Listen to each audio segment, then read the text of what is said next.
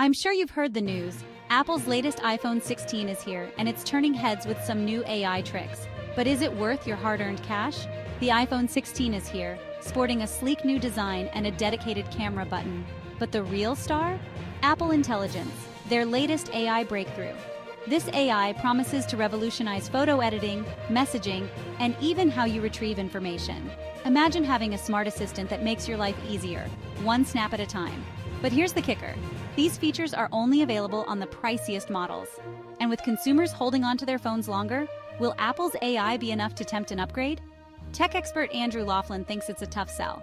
He says that while privacy is a big focus for Apple, it's the price, brand, and usability that truly drive decisions. So, unless this AI dramatically simplifies your life, you might just stick with your current phone. What do you think? Is Apple's new tech worth the investment? Drop your thoughts in the comments.